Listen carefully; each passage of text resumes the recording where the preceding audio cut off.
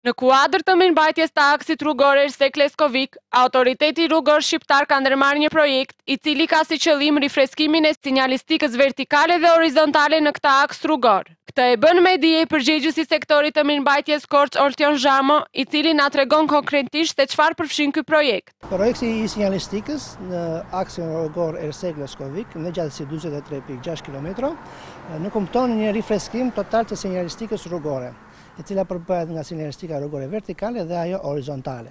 Në këtë fazë është duke u zbatuar faza e parë për sa i përket të vendosjes së sinjalistikës së re rrugore vertikale, që nënkupton zvendësimin e tabelave ekzistuese, të cilat janë të amortizuara dhe të dëmtuara. Në total janë menduar të zvendësohen 310 tabela të formave rrethore, trekëndore, përvijus modular kthesash të thjeshta, përvijus modular kthesash të përbera, të cilat do të kompletojnë këtë aks rrugor në kuadrin e përmirësimit të sigurisë rrugore.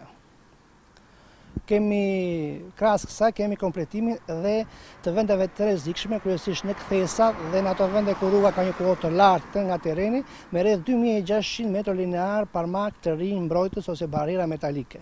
Aksi rrugor Ersekë-Leskovik me një gjatësi rreth 43.6 km është një nga akset më të dëmtuara në bashkinë e Kolonjës. Ka ana tjetër, kryebashkiaku i Kolonjës Erioni Saj më herët ka pranuar faktin se kjo rrugë ka nevojë urgjente për ndërhyrje dhe se është duke negociuar me qeverinë shqiptare dhe Fondin Shqiptar të Zhvillimit të Rajoneve për të siguruar zgjidhjen e problematikës që shfaq ky aks.